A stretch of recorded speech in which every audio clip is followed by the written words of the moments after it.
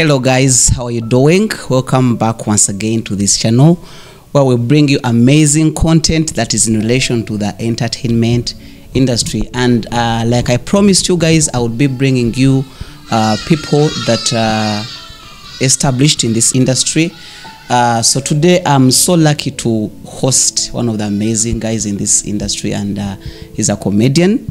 I've known Mendo for quite some time. We grew up together, and this guy has managed to establish one of the best brands in the comedy industry. He acts as Teacher Mpamire, he acts as Museveni, and trust me, if you are an upcoming comedian, this information is going to be so helpful to you. Mr. Mendo, I'm so glad to host you. And first of all, thank you so much for having accepted my invitation. I believe that at the end of this talk, so many people will have understood how you made it, how you managed to come up with these amazing brands that have caused people to smile over the years. I'm one of your fans. I follow you, and sometimes I've been acting with this guy, and I've learned from him so many things. And today, let's just switch. Let's just switch. So please say hi to the followers. Yes, hello. I'm glad to be here on Watua K's TV. Yes. My name is Mendo Seguja Habat, or Teacher Mpamire. So basically, Mr. Mpamire or Teacher Mpamire, what we are doing is we are trying to show a light to people that want to understand how the industry, the comedy part of the industry works. Like if they are upcoming comedians, people that look up to you for inspiration, we just want to help them understand how this thing works, how you've made it, how you've managed to create these two amazing brands. So basically, I'll start by asking you just a simple questions along the way. How did you come to know, that you're a comedian? Where I was in the village, I used to be with my grandmom. So we used to listen to some of the presenters. There was a guy called Salongo John, who was a news anchor on CBS. Because my grandmom used to have a radio for she could listen to death announcements, and the presenter could read out those who have died. So I started admiring the voice of one of those presenters. So I started acting him. But besides that, I used to be funny at school. So from being funny at school, I developed the idea of doing mimicry or character imitation. They're doing the mimicry of people. That's how I came up with the idea of mimicking personalities, until when I started mimicking Museveni. Then for Teacher Mpamire,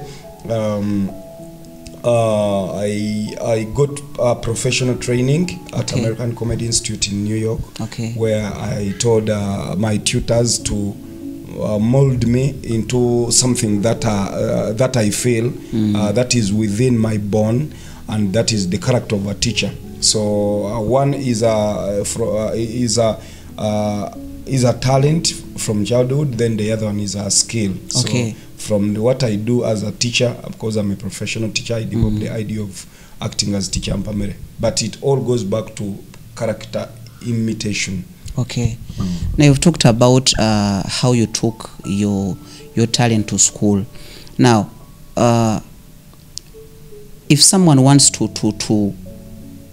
develop their talent, are there schools in Uganda that teach comedy?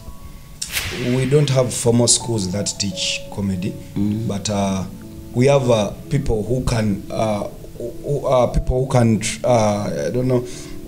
We don't have formal schools. You know, when you talk about a school means a structure. Yeah. But we don't have such people. But we have people who can nurture, who can mentor, who can provide mentorship workshops for upcoming comedians. Because before going to American Comedy Institute, and even after, I still have people who can, whom I look at and they can mentor me, like Pablo. So comedy is just about that. It's not like having a structure where they are teaching comedy. Yeah, they are just mentorship programs. That's why even I went for American Comedy Institute. It was those were just workshops, though they had different schedules throughout the year. But not a structured building that this is like a university for studying or schools. Okay. Yeah. So what's the difference between, because there are people that are naturally like they are funny, and I don't know if it's true, because someone may think that being funny naturally qualifies you to be a comedian. Is it true? Does it work like that? That if you're the first stage of comedy it starts with being funny. That's true. Okay. Being funny. There are two scenarios. You can be funny. You can be funny. Someone can be funny yet is not a comedian, and then there is also a comedian who is not funny.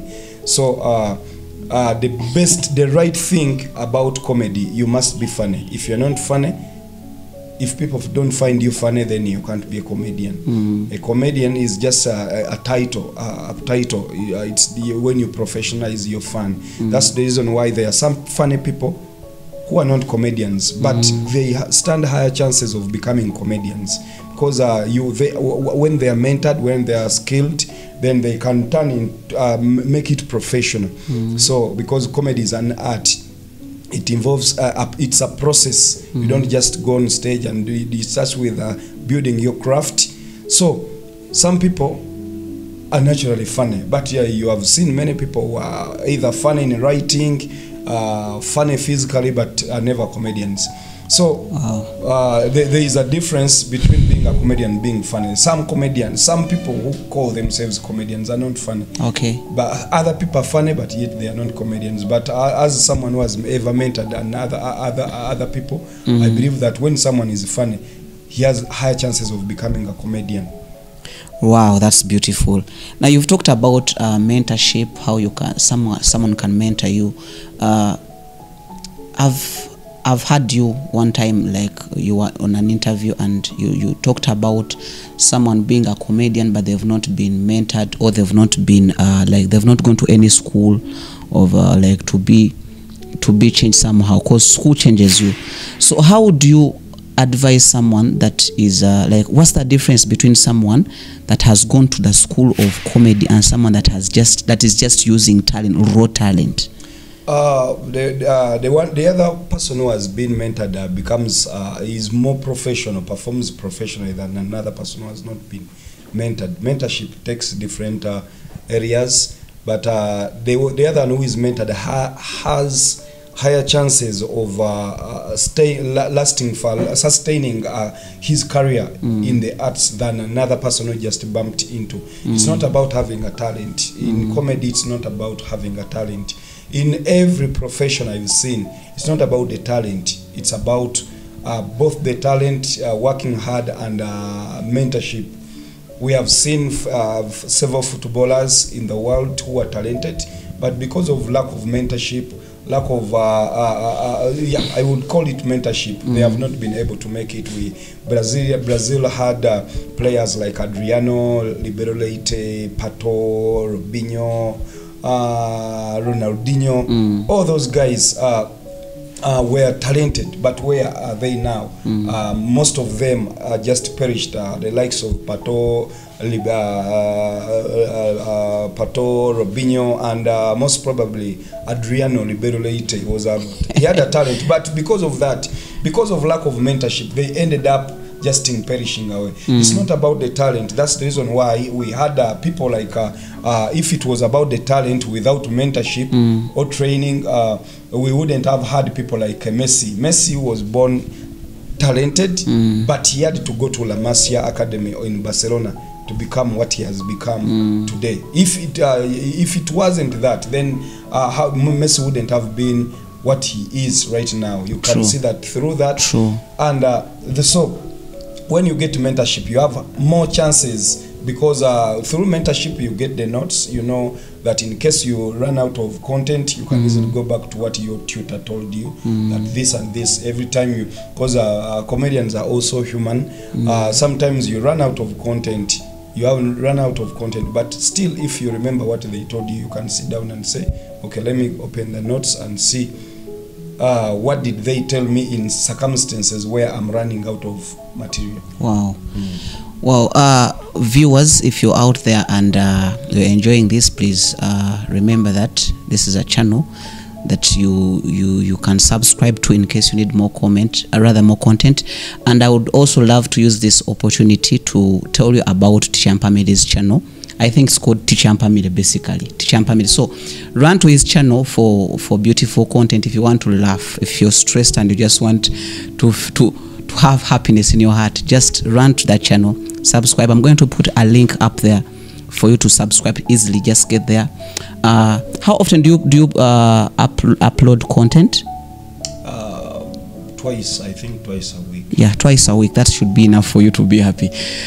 Moving forward, he's been talking about taking your talent. I think it's not just about comedy, but when you're talented, just try to find a way of taking your talent to school or find someone that can nurture it so that you become a better person at what you're doing. Thank you so much, Mr. Mpamire. Now, how do you get ideas for your scripts, like for the content that you shoot, the things that you come up, like the comedy you do? How do you work with people? Do you come up with these things? Like, how do you come up with content? Now, if you're an upcoming comedian, you need to understand how people come up with ideas, because this is an established guy. If you're to mention top 5 comedians in Uganda, his name should come up. Okay, so I'm talking to someone that is established, so be well assured that the content that he's giving us is proven. So how do you come up with content, Mr. Mpamire? Yeah, it's about research. It's about interpretation of your craft. First of all, you have to know what your audience likes. Why does your audience follow you? Once you realize that this is what my audience wants, that's when you come up, you do research accordingly. So you have to know what your audience wants. If your audience wants this, if your audience wants this, then you base your research on that. Steve Rosenfield told me, the director of American Comedy Institute, that he used to emphasize about research. Content is everywhere. The world has content. And how do you get this content? Many people write posts, many people say this, things happen around the world. But if something is not, if someone says a joke and that person is not a comedian, then it's your joke. He said that if you find someone says something, or he has posted something on social media and that person is not a comedian, that is your joke. Take it, write it. So that's how we come up with ideas. The first thing, was he Jim Carl? There is some Jim Carl. There is a certain comedian. He's a writer. Okay. He said something that he was defining a comedian. That a comedian is a person with a third eye who sees things with an ironical detachment. An ironical detachment. The way for us as comedians, as a comedian, you must have a third eye. We are not normal. We are abnormal. You must have a third eye. The way you see things is not the way the audience must see things. You should always see things with a third eye, but interpret those things with an ironical detachment. Another one called Greg Dean said that our role as comedian is to flip-flap things in the world. Flip-flapping is how when people see something upwards for you, you have to see it downwards. That is what makes you different. Otherwise, that's the reason why people should come and watch you on stage. So, in terms of content, as I've told you, content is everywhere. However, not every content matters. You must know what your audience wants. That's the reason why you come across funny articles in the papers and you look at it as a nice joke, but if it doesn't fit you, don't force it. There are some jokes I normally say and I feel like, can I do that joke? But that's where I was going to ask you a question. That are there some topics that a comedian should avoid?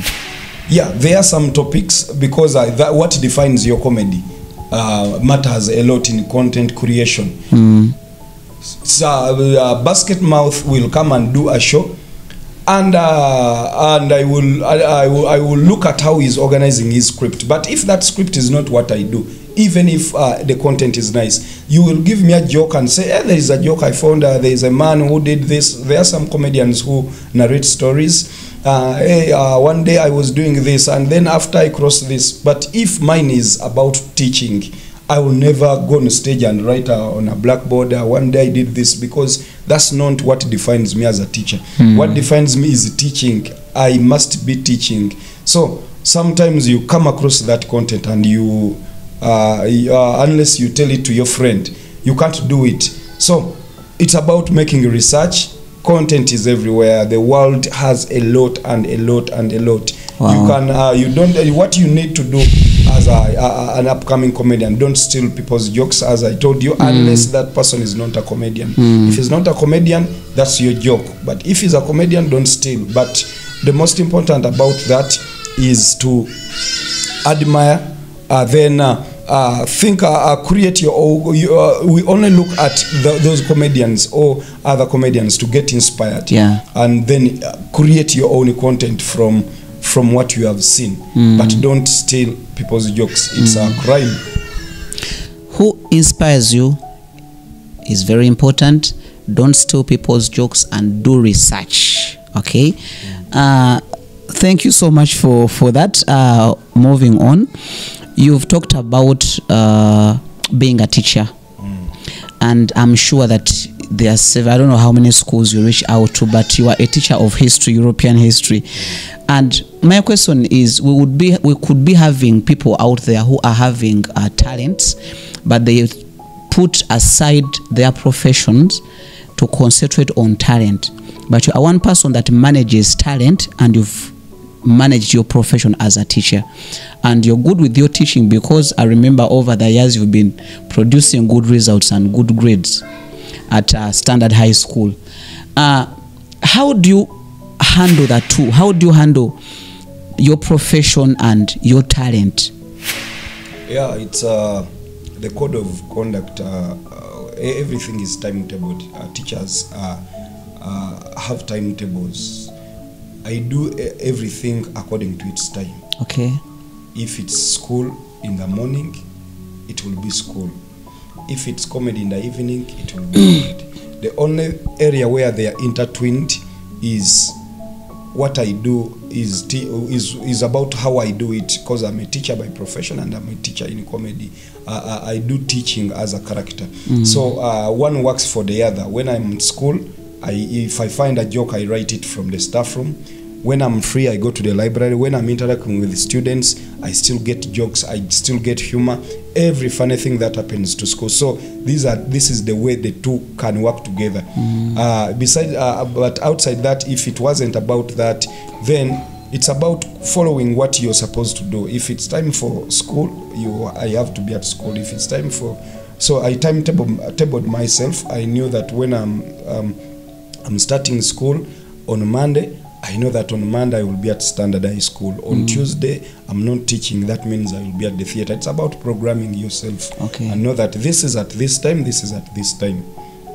So that goes for discipline. It happens for in everything. As an artist, I might want to put on differently when I'm at theater. So sometimes it happens like when you dress like a teacher and then you go to National Theatre as a teacher. So sometimes it interrupts the other. Every department affects the other, but at the end of it all, when I know that on Monday I'm supposed to be at Standard, I remain at Standard. Yeah. So it's about being disciplined and following a certain routine. Wow, thank you. Okay. Now, what are some of the challenges that you've faced during your journey as a comedian? Because I'm sure if there are upcoming comedians watching this, they would love to know some of the challenges you've encountered along the way. Well, I hadn't encountered a lot of challenges as far as comedy is concerned, but these are general challenges: lack of professionalism in the industry. It has affected us as an industry whereby the audience out there define comedians as one. If some comedians are vulgar, they will know that comedy in Uganda, they are all vulgar comedians. So that is a very big challenge on personal brands, because you have to prove to other people that you are not among those who are dirty, who are vulgar. It costs you sometimes when they book you, they say, but why don't we also include a comedian on the program? Then they feel like, but comedians in Uganda are vulgar, what? Yet you are not part of the other vulgar department. So that's a very big challenge. Then still lack of professionalism, people stealing jokes, lack of enough writers. Actually, we don't have comedy writers in Uganda, because there are some comedians who are talented in writing, but you feel that if we had such people concentrating on writing, the challenge is our economy. They feel like if I only write, how will I compete with another who is performing on stage? That's the reason why we have the writers are the same as comedians, although depends on how you were trained. For example, me, I know how to write and perform my own jokes, but there are others you feel like this one wasted a lot of time on stage, yet is good at writing. So those people would have been very important to the industry. Okay. The perception, as I've told you about comedy, that one I've told you about it. There is no competition. I would have talked about competition, but there is no competition in comedy in Uganda. We have not reached that level compared to other countries. Politics is very important. Politics and talent, politics and comedy, it has created a very big difference or line in the comedy industry, where some people have taken preferences in political ideologies. So to some of us, if you believe in this case, politics has entered into comedy just like how it entered into music. So at the end of it all, we had a group of fans who didn't mind about with politics, but they have ended up doing this, entering also into politics alongside comedians. In this sense, for example, if you have awards, if you are nominated in certain awards, and as you are nominated in certain awards, they tell you to look for votes. You might post on social media, but under this modern social media that we have, if you don't support a certain political ideology, people won't give you support. People won't vote for you. They would say, let's vote for the other one because he supports what others want. So at the end of it all, someone says, I would have supported you, but you support this. I would have supported you, but you act as this. So at the end of it all, for example, there are some awards that are coming soon. But under these awards, you might see that you have very few votes, but others are having over 500 votes. Why? Because these are the people who have sung songs, because they came out and said, for us, we support the person we are supporting. So at the end of it all, people don't care whether they are supporting based on the talent, but for them they are supporting based on the political affiliation of the other comedians. So at the end, that's how politics has ended up dividing, and misinterpretation of comedy. People have not understood comedy. That's why when we have categories of comedians, you find out that they can place an English comedian under the category of the rest. Yet when you look at over 10 out of those 10, only one person is an English comedian. And based on the region, you will have those comedians, they will say, those one were the funniest. Yet you cannot, the issue is, did you understand my jokes? Because if you place an English comedian to a Uganda comedian, people who are voting are very different. Social media is misused by different people, or is used by different people. So those are some, I think the most of the challenges are concerning the craft, not others. Okay. Yeah. So how do you handle fame and fans? It depends on where you came from. if you grow up knowing that you come from a humble background, you will always remain humble. At the end of it all, if something like fame comes along, you know how to handle it. Then the Christian part of it, you just know that, okay, this and this, at the end of it all, I must not do this because of the Christian background.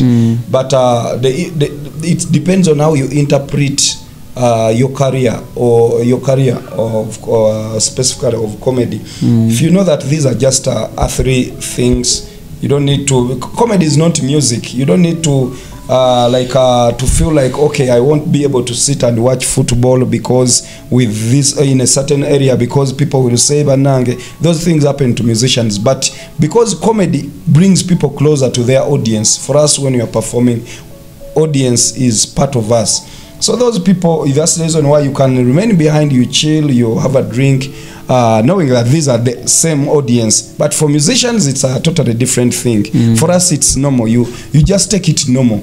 You of course you must have limits. You must have limits. But at the end of it, this is comedy. Comedy creates a good a closer relationship with the audience. That's why even if you become famous, you just know that my fame depends on my fans. Hey. Wow, thank you so much.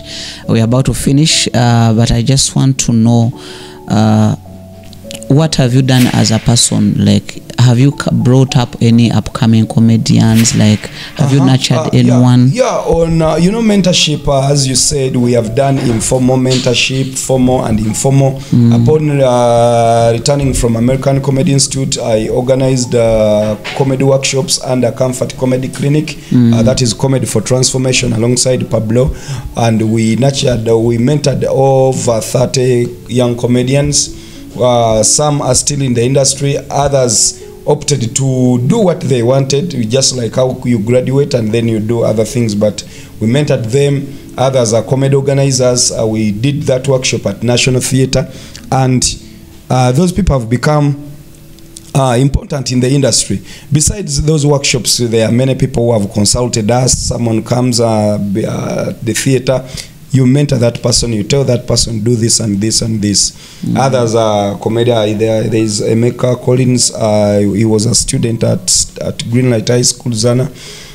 He looked at me, he used to consult me, and he's now a great MC and a comedian. So whether formal or informal, we have done our part. Wow, that's amazing. So one of my last questions is, like, there could be people out there and they are not so friends with the top comedians that you always around.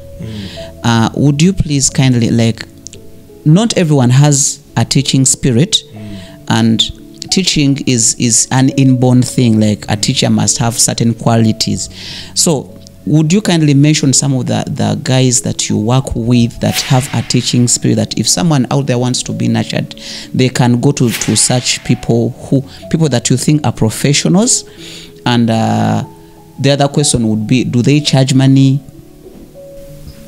I have different categories of people depending on what young comedians are looking for. To female comedians, we have few comedians. We have few female comedians in Uganda, but what I can say, for example, Kansime is a role model to the girls and boys. But as I told you, each one has a department. Like, it depends on what you want. You might be interested in digital comedy. You might be interested in marketing. You might be interested in comedy writing, comedy performing. You might be interested in having running comedy webisode, running comedy on social on TV, things like that. So it depends. I have Kwezi Kaganda is good at comedy writing. Pablo is good at mentoring. Christian comedy, I have Bob and Laptop. Things concerning YouTube, Kansime is also good. I can also do that. Things concerning because it also depends on the type of comedy. wit, there is buffoonery, there is character imitation. If you have a talent in using your voice to interpret characters, I can help you. If you want comedy based on comedy management, Muhanji is good at comedy management. If you want to organize events of comedy, Muhanji is good at that. If you want comedy concerning YouTube, that like for you want to upload videos, do videos, go out there and you do videos, Kansime can do that. Okay. So it all depends on the type of comedy and what you want from the person. Wow. So when they are coming to you guys, is there like a fee they are supposed to pay? It depends on comedians. It totally depends on. I will not say, because we don't have a fraternity where they say, okay, we are the mentor. Each one is mentoring it differently. And say, I will never ask for a coin as long as I'm free. It's okay. I can do that because I've done so at National Theatre free of charge. Wow. So how do people reach out to you in case they're interested? Yeah, National Theatre is always our home for artists. Okay. When you go to National Theatre, you ask for Mpamire. Wow. They can just, everyone knows me from there. Wow. Yeah, yeah, that's the simplest. You like, or you even go on social media, you send me in messages. Okay. Everything, but once you go to National Theatre, it's just like when you go to CBS, you look for Abemichiwi. When you go, like that, you Wow. can. Yeah, that's the best. I'm really loving this. So guys, if you have any questions that you might want to ask to be asking these guys, leave them in the comment section. As we are rounding up, I would love to ask my guest today to do just two things for us. One, some advice. You can give some advice to upcoming comedians, or anything that you want to talk about. You can tell us about the other social media handles, because we talked about just YouTube, but there's Facebook and others that you may be on. Yeah, the first thing, how in order to become a successful comedian, you must be funny, you must be creative, you must be original. Originality differentiates you from others. You must be authentic, or you must be genuine. Being genuine is being sure of what you're saying. It's just like when you go on stage, Banyankore say this, when you have never even made research about them, you have that common thing, you look at the guy, that's not being genuine.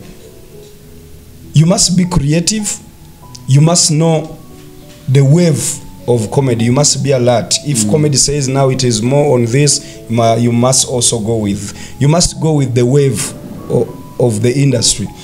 As I said, you must be original. Okubera original helps you a lot, because it makes you own your craft.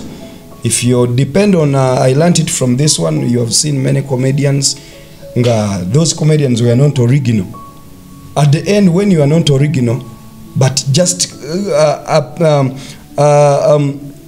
rising up from someone else's craft, you can't manage comedy. That's the reason why we have seen many people when they go on stage, and you know, this one acts like this. Ononga jokes is zone.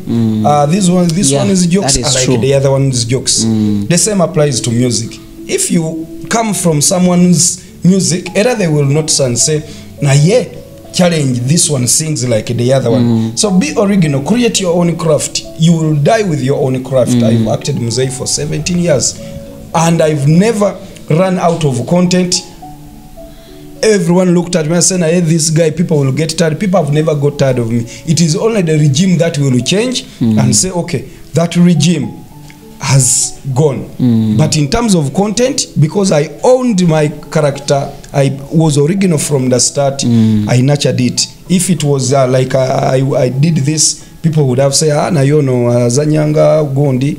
Because there are some people who were acting Mosei, like Pade Bitama, but I created my, I was original from the start. Yeah, you took originality is very important, especially to young comedians, because you have a long way to go. A long way to go, in the sense that what the foundation, if you build your foundation of comedy on originality, you will die with your character, you will die with your career, you will die with your brand, because the foundation is very important. But if you build on the foundation on some people's jokes, like when I've seen scenarios where they invite comedians for an end of year party, and then they list down like 5 comedians, they say kati or no, if we bring 2 Luganda comedians, okay, they all speak Luganda, but what if we are bringing this one, then why should we bring this one? Because ono says the same thing as the other one. Kati ate then if we bring this one, okay, if we bring this and ayatona zanyangona, and they are all in Uganda. But if you have a craft along all those comedians they bring, they will say, Anna, we need to teach Mpamire, or we need this, because you own it. No, you compete against yourself. The most important thing in comedy, as another tip, don't compete, don't make it a competition. Tewari wo yakutumanti, go and do this. Compete against yourself to better yourself. Don't say I want to be. And in comedy, don't it's okay, you can be, someone can be your role model, but don't say I want to be like Basket Mouth. Just say I want to be I want to better myself. Create your own brand. Don't say I want to be like Kansime. You will put yourself on pressure. Oyagala okubera Kansime. I want also to do ojakakana, you know, ojakakana otanso okuita makono njaganange kubera Kansime. The end you will start acting Kansime, you will start doing like Kansime, and kijja ku affecting mu mass. People will say azanyanga Kansime. Na hegwe creating ekintu kyo. By your research, as I've told you, research, rehearse, go on stage. Know what you want, look for the ways of getting it, do it. That is the most important. Wow. Wow, thank you so much. So social media handles? Teacher Mpamire on Facebook, Teacher Mpamire on Instagram, Teacher Mpamire on YouTube, Teacher Mpamire on Twitter. Wow, that's beautiful. So go there, follow him, watch his content. I know you'll be inspired. So anything for us? It's normally an advice I give to people. It's a rhyme. I normally use it and I love it. That I normally create rhymes that we end with NT. This is a special announcement, and it's very important. We should be proud of our continent. Being black is not an embarrassment. It's God's arrangement for us to have a black pigment, which makes us so different, unique and intelligent. However, we shouldn't be silent on the issues of our continent, especially national development. Youth are looking for employment. Drugs are insufficient. Our leaders are never consistent. They promise but no fulfillment. My humble request to the president and the members of parliament, think about the people you represent by offering them what they want. They have run out of patience. Before they become impatient, think about the people you represent before they force you into retirement, like Mugabe, the former president. Wow. Thank you so much for being a part of this show. It's been an honor to host you. Thank you for the words of encouragement, the words of advice. I know people have really got so much from this interview. Stay tuned. I'll be bringing you more content, more guys in the industry. If you want me to host anyone, please put it in the comment section. Remember to subscribe, remember to like and to share. Peace out.